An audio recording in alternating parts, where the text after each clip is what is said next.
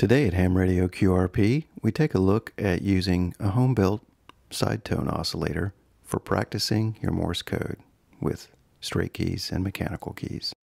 A couple videos ago, I demonstrated the Heathkit electronic design experimenter, and I showed it with a breadboarded circuit that I was building for a side tone oscillator.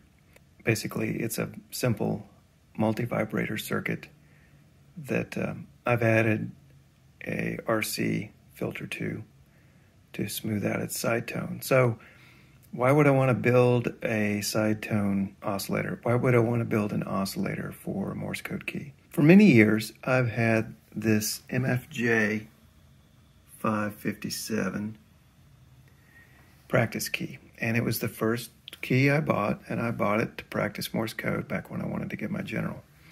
And it has a horrible sound.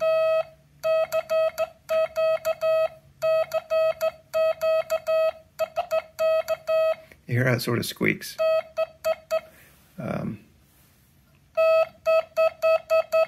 It's using a 555 timer.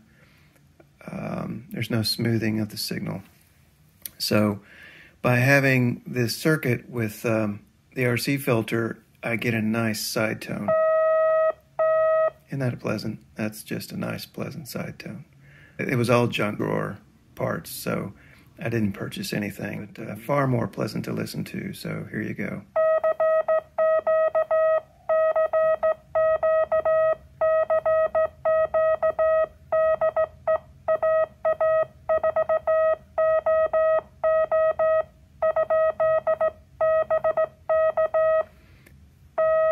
See, much more pleasant than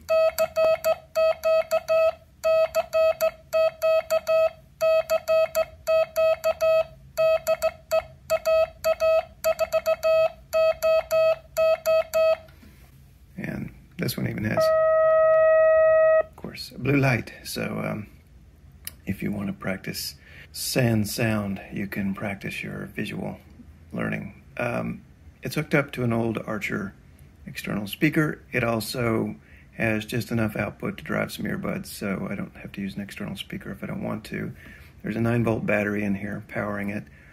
The 9-volt battery is basically in series with the Morse code keys, so unless the key is closing the circuit, there's absolutely no current draw, so the battery can just stay in there. There's no need for an on-off switch. The key is the on-off switch. By the way, this is my Junker,